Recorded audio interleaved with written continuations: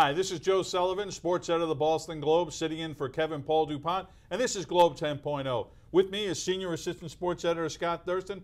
And Scott, the ballots for the Baseball Hall of Fame came out yesterday, and all the talk was about Barry Bonds and Roger Clemens and whether people should vote for them. But there's lots of other names on the list. Lots of names. But one really significant one to Red Sox fans, and that's Curt Schilling. He of the Bloody Sock, who helped pitch the Red Sox to a World Series. Now, you know, it's his first time on the ballot. Is he a first-time Hall of Famer? Let's just talk about his stats briefly here. Yep. So, lifetime, his record, 216 and 146. 20 years he pitched. Right. But the real money with Schilling is the postseason, where he was 11-2 with a 2.23 ERA.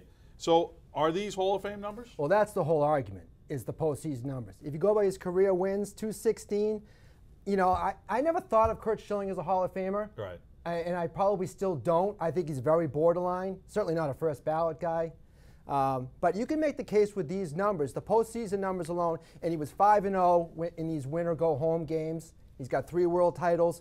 And I guess to a larger point, can you talk about baseball and the history of baseball and the legacy here without mentioning Curt Schilling? No, you cannot. Not the Bloody Sock will live forever. The Bloody Sock. Does that get him in? I don't know. There's no question. He's can I go back to the 1950s? He's a gamer, Scotty. All right. And he's clutch. He pitches to big games. You know what I think hurts him the most? And I agree with you. He's not a first ballot Hall of Famer. He may not be a Hall of Famer at all. But if you look at the first 9 years of his career, he's a 500 pitcher, 52 and 52.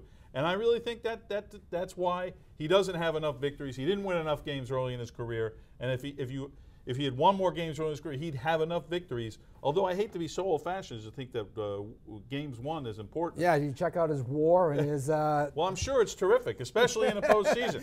No Cy Youngs. And Yeah. you should probably be the best pitcher on your team. Often he wasn't. Yeah. Second to Randy Johnson, second to Pedro. That's true. Yeah. So what we have here, I think, is Curt Schilling, great career, great postseason, Very Red Sox legend, not a Hall of Famer.